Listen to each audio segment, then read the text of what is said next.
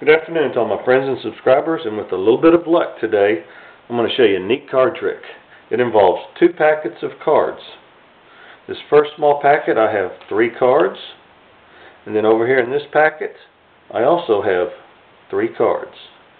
Now watch those 3 cards right here because they're really not much any better than mine. I'm going to take one of these invisible cards, I'm going to turn it upside down, face up, I'm going to put it into this deck. Right here, this little packet, and with a little bit of luck, we now have an ace right here. I still have my 3 cards, and they're not much better.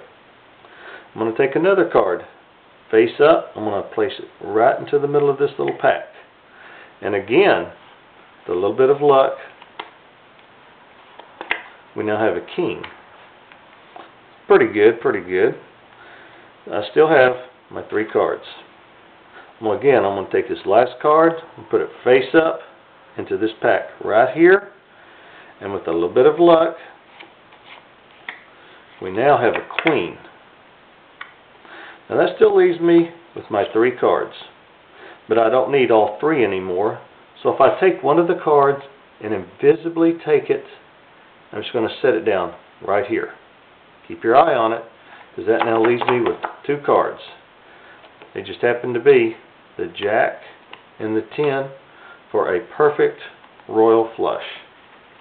That trick is by Peter Duffie, called Loyal Flush. Thank you very much for watching.